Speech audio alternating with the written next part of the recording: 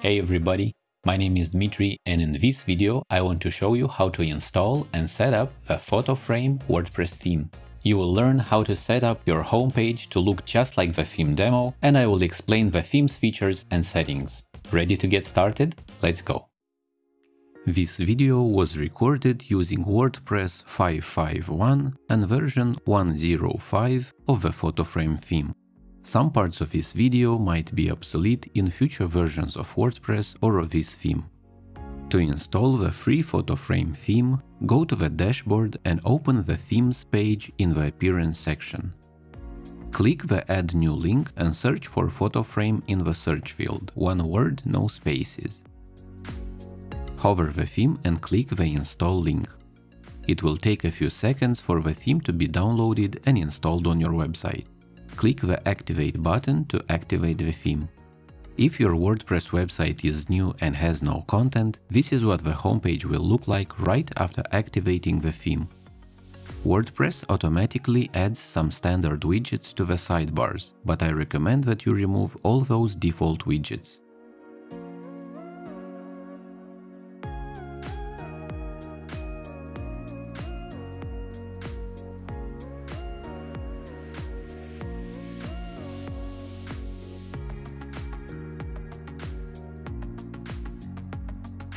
Now let's look at the theme's demo and see what content is displayed on the homepage. After that, I will show you how to set up every part of it. First, we have a hero-style header with the website logo and the primary menu on top of a full-screen slideshow. Next comes a widgetized area divided into two columns. Photographers could use this area to say a few more things about themselves. The widget's title in the bigger column uses the h1 HTML tag. Next comes a section that allows you to feature 3 of your most important pages. These can be portfolio sections, a pricing page, your about page, or anything else. After that comes a full-width widgetized area. The demo uses a standard text widget to display the most frequently asked questions. Just like any other widgetized area, this is completely optional and can be used for anything else.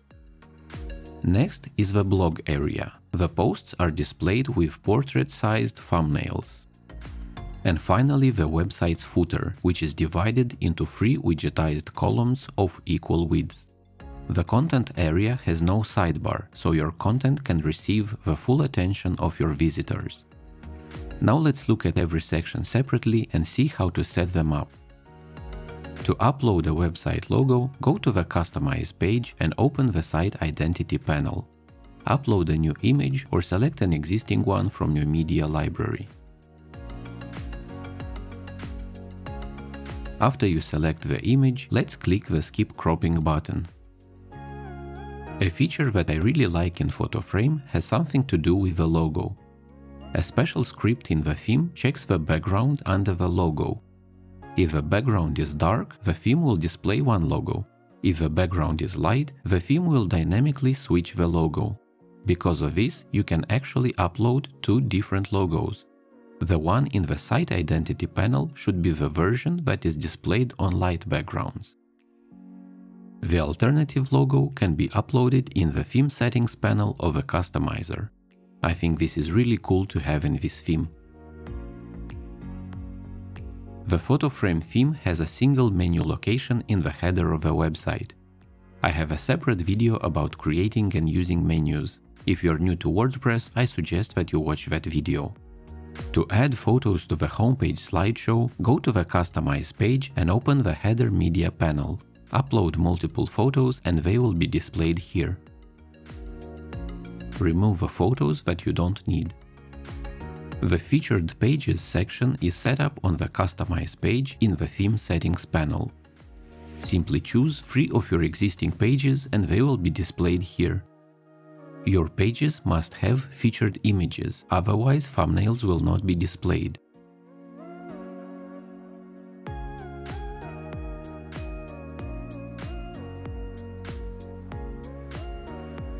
You can also change the section heading to something that fits your content.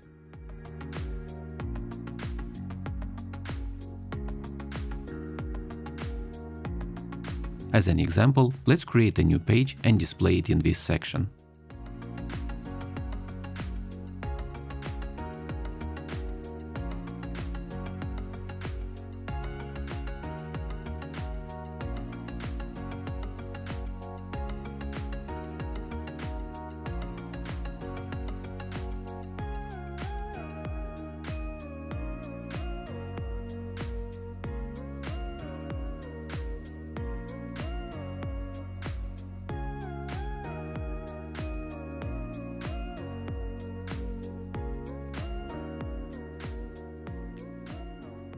The widgetized areas on the homepage are optional, but if you want to replicate the theme's demo, here's a quick look at the widget structure.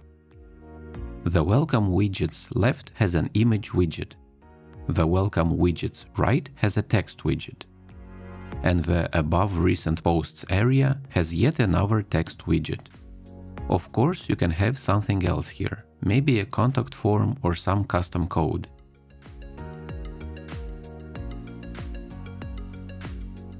There is also a full-width widgetized area in the footer.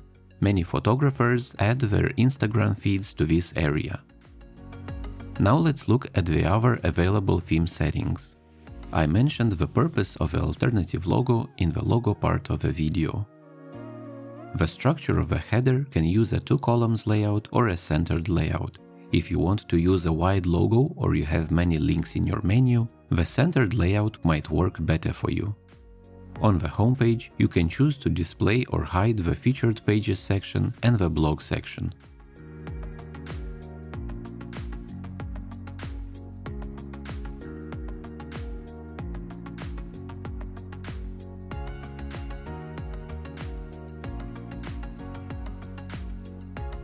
You can also control the appearance of featured images inside of posts and pages.